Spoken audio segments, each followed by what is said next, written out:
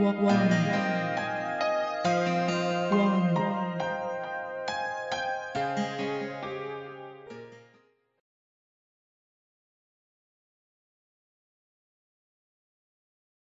and welcome to the Birmingham Post Business Bulletin.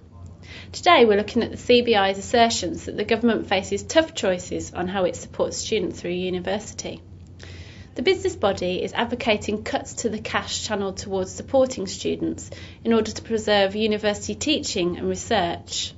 The CBI's recommendations come following a year-long study looking at how businesses and universities can work together in the face of the recession.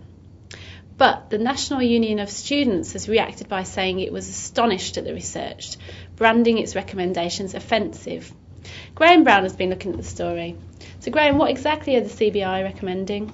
Well, obviously spending cuts are the order of the day at the moment, and the CBI is recommending quite wide-ranging spending cuts in terms of further education. Among the things they're looking at is student loans. At the moment, student loans are quite heavily subsidised, and the rate at which the government borrows, it doesn't have parity with the amounts that the rates that the students get.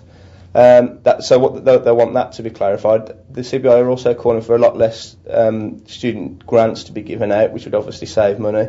And the government have got this 50% target for 18 to 30-year-olds to go to university. The CBI thinks that that's not necessary and that perhaps less students should be going there. All these things together would obviously mean a lot less money being spent on education, which is popular with businesses who always want to spend less money on tax. However, as you say, unions aren't entirely impressed with this, and I think this is a road that's going to rumble on. Thanks, Graeme. That's all from us today. See you tomorrow.